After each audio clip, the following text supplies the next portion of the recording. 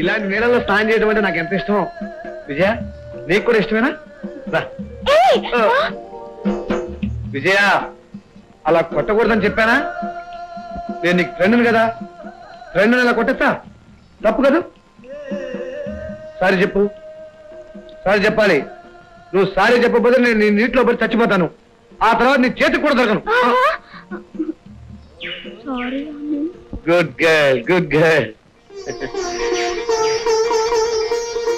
గంగే యమునే చైవ గోదావరి సరస్వతి నర్మదే సింధు కావేరి జలస్మిన్ సన్నిధిం గురు.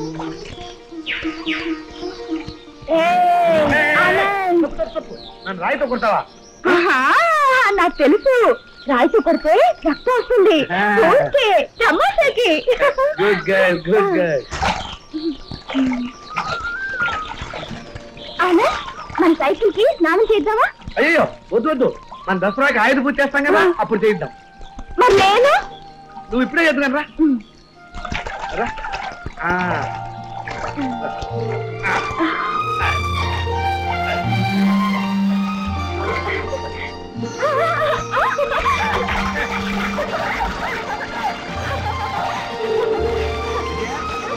ఇలాంటి చోట ఎప్పుడైనా స్నానం చేసావా?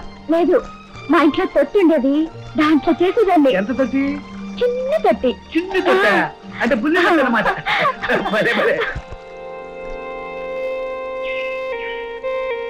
విజయ, దూరంగా వాటర్ ట్యాంక్ పక్కన ఇల్లు కనపడుతున్నాయి చూసావా? ఈ ప్రపంచం కూడా ఓ ఇల్లు లాంటిది. ఇల్లు అన్న తర్వాత ఆ ఇంట్లో సుఖం దుఃఖం చావు పుట్టగా అన్ని ఉంటాయి.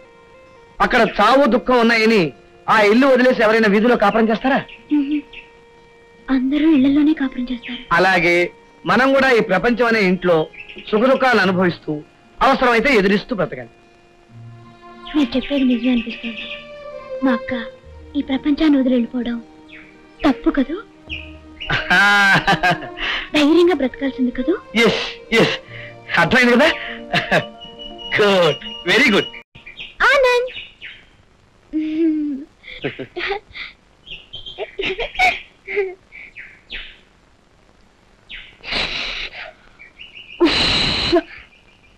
ఆనంద్,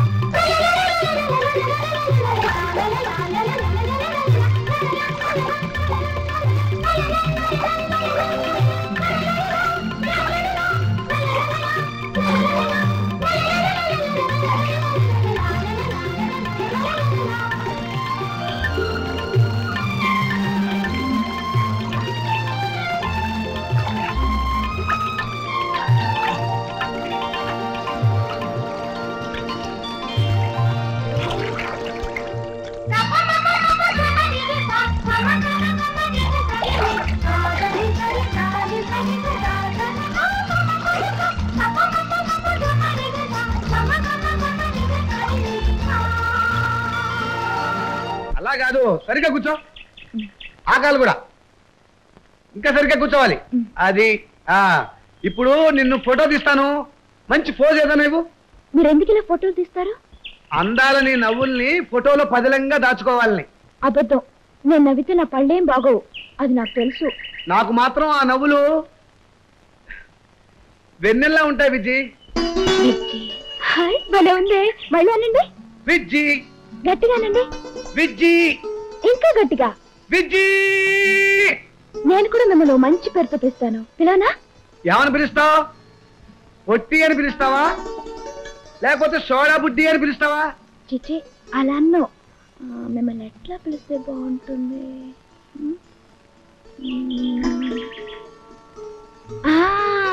బాబు.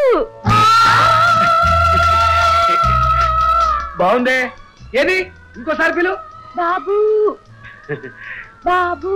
విజ్జి బాబు. విజ్జి బాబు. విజ్జి. నువ్వు ఇప్పుడు ఎక్కడ కూర్చున్నావో చెప్పు. మెట్టు మీద. కాదు ఇక్కడ. కాదు ఇక్కడ. కాదు ఇక్కడ. ఇక్కడ కాదు ఇక్కడే. అయితే సరే, నువ్వు అక్కడే కూర్చో, నేను వెళ్తున్నా. బాబు బాబు నన్ను వదిలి వెళ్ళొద్దు బాబు. బాబు బాబు ప్లీజ్. సత్యరాజులు, నువ్వనరా బసివిగా? నువ్వెందుకు వచ్చావురా మా ప్రాంతానికి? ఈ చెల్లెల్ని పెళ్లి చేసుకోవడానికి వచ్చానురా. మా పసికంద నువ్వు పెళ్లి చేసుకోవరా కొయ్యా? మా పక్కీర్ల మోకం నువ్వు. ఎదవా దొరగారు మా పచ్చికందం చేసుకుంటామన్నారా?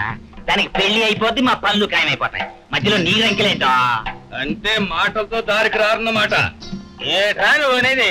ఏటి కొడతావా? నువ్వు ఒక్కడే, మేము ముగ్గురు తొక్క చింపెట్టాం.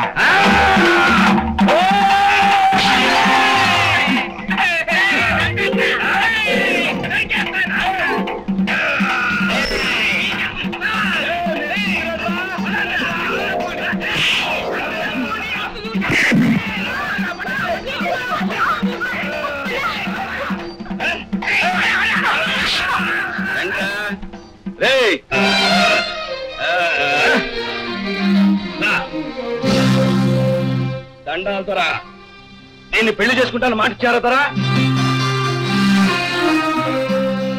బసవా, వాళ్ళు చెప్పే మాటలు నువ్వు నమ్ముతున్నావా? లేదు దొరా, నీ దొడ్డ మనసు నాకు తెలుస్తారా? ఇళ్ళేసే ఎదవేశాలు కూడా నాకు తెలుస్తారా?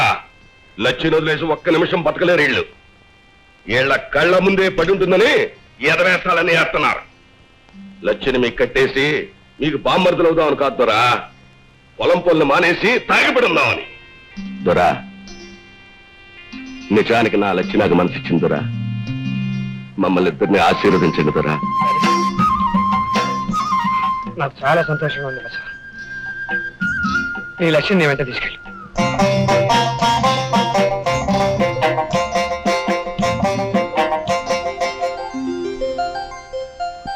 దొరా, తెలుసో తెలియకో నేను తప్పులు చేస్తుంటే నన్ను క్షమించండి. వెళ్ళొస్తాను దొరా.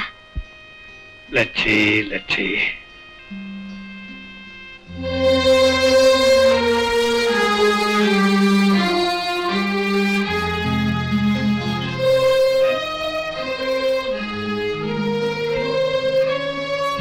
వస్తానమ్మా. వెళ్ళొస్తాను దొరా. చూసావా విజయ, బసవడు లక్ష్మి ఒకరినొకరు ఎంత గాఢంగా ప్రేమించుకున్నారు. ఇలాంటి వాళ్ళు 100 ఏళ్లు సుఖంగా బ్రతకాలి. బసవరాజు బావా, బసవరాజు బావా, మమ్మల్ని కొడితే కొట్టావు గాని పసికందును మాత్రం జాగ్రత్తగా చూసుకో. చాలా గారాబంగా పెంచుకున్నాను దాన్ని. అమ్మా బావ కోపం తెప్పించు, మాకు చెప్పినట్టల్లా నడుచుకో. వచ్చే ఏటికి పండంటి కమల బిడ్డల్ని ఎత్తుకోవాలి నువ్వు. వెళ్ళరండి వెళ్ళరండి వెళ్ళరండి.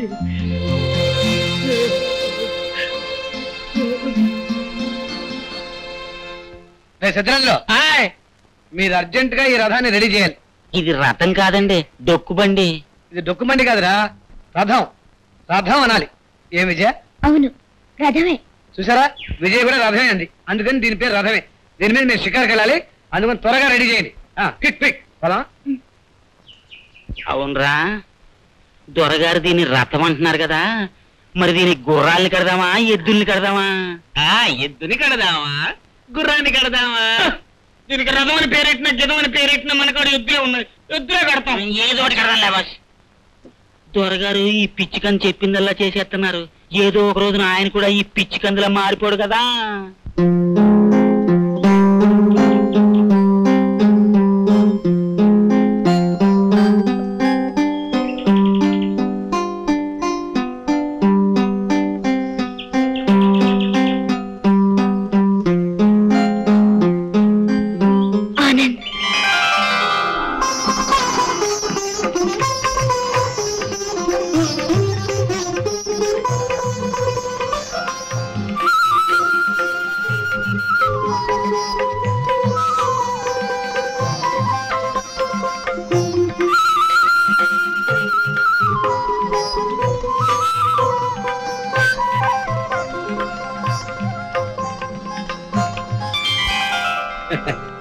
విజయ ఎలా ఉంది మన రథం? బాగుంది.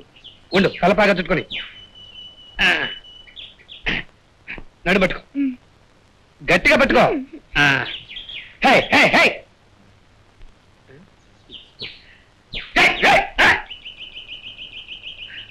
అలా కదా ఆనంద్ బాబు. ఓహో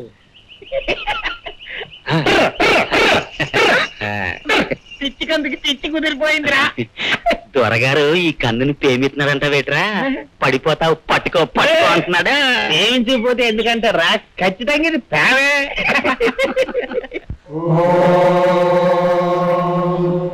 నమస్తే అస్తు భగవన్ విశ్వేశ్వరాయ మహాదేవాయ త్ర్యంబకాయ త్రిపురాంతకాయ త్రికోణాగ్నిదానాయ కాలాగ్నిరుద్రాయ నీలకంఠాయ మృత్యుంజయాయ సర్వేశ్వరాయ సదాశివాయ. ఇంత అందమైన ప్రకృతి, ఈ ప్రశాంతమైన వాతావరణంలో ఈ వేదఘోష వింటుంటే నీ మనసులో ఏమనిపిస్తుంది? దేవలోకం అనేది వేరెక్కడో లేదు. ఈ భూలోకమే దేవలోకం. ఇక్కడే 1000 ఏళ్ళు బ్రతకాలని ఆశగా ఉంది. Good, very good. భగవంతుడా, విజయ్ని మనోవ్యాధి నుండి విముక్తి కలిగించావు, ఆమెకు పునర్జన్మను ప్రసాదించావు, నా ప్రయత్నాన్ని ఫలించేటట్టు చేశావు. నీకు అనంత కోటి ప్రణామాలు.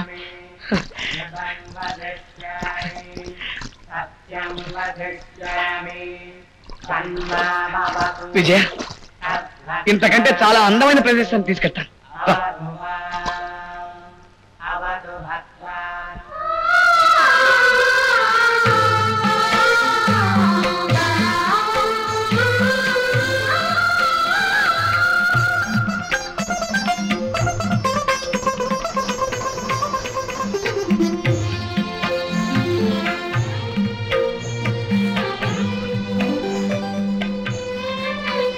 విజయ, ఈ స్థలం నీకు నచ్చిందా? ఇంత అందమైన ప్రదేశాన్ని నేను ఎప్పుడు చూడలేదు. మా ఊరు జనమంతా దీన్ని నల్ల చెరువు అని పిలుస్తారు, కానీ ఇంత అందమైన చోటుని చెరువు అంటే నాకు ఇష్టం లేదు. అందుకని నేను మానస సరోవరం అని పేరు పెట్టాను. ఆనంద్, మీరు రాసిన పుస్తకానికి కూడా ఆ పేరే కదా పెట్టారు? అవును, నీకు కూడా తెలుసా? Good, very good. చిన్నప్పటి నుంచి చాలా సార్లు ఇక్కడికి వచ్చాను, కానీ వాళ్ళు నంత అందంగా ఎప్పుడూ లేదు. ఎందుకో చెప్పు చూద్దాం. నాకు తెలీదు. ఎందుకని?